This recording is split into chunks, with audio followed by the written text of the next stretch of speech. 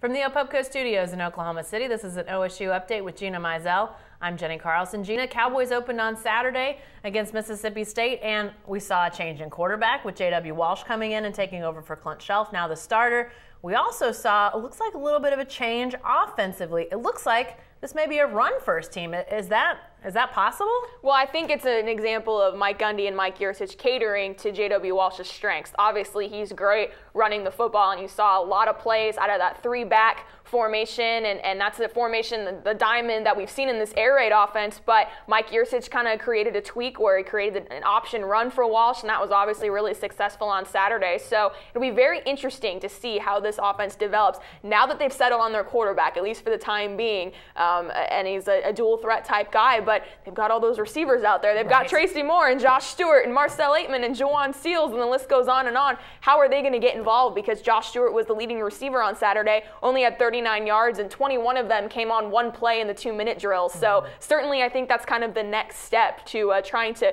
mix and match all of this together, because they do have so many threats through the air. Well, and I think that's the question people want to know. Is this just a one-game situation where you have some things working, the run game is working well against Mississippi State, J.W. Walsh comes in, you want to go to his strengths, but they're clearly a passing team. They brought in Yurcich to throw the ball around. So is this just a one-game thing, or do they transition more to a run game? You've got Jeremy Smith, Desmond Rowland. You've got some great running back options too. Yeah, I mean, they want to be a balanced offense for sure. I mean, even when this team was slinging the ball around with Brandon Whedon, there was still Joseph Randall and Kendall Hunter in the backfield. So it's not like this ever was an attack that completely abandoned the run, so to speak. But I think you will see maybe a little bit more run game, obviously with the quarterback being a threat to run the football. But it's interesting because Mike Gundy, I asked him about it on his teleconference on Sunday, and he said he's not even quite sure what the identity of this offense is going to be, and it's probably going to take 2 to 3 to 4 games. Probably by Big 12 play, we'll have a little bit better idea.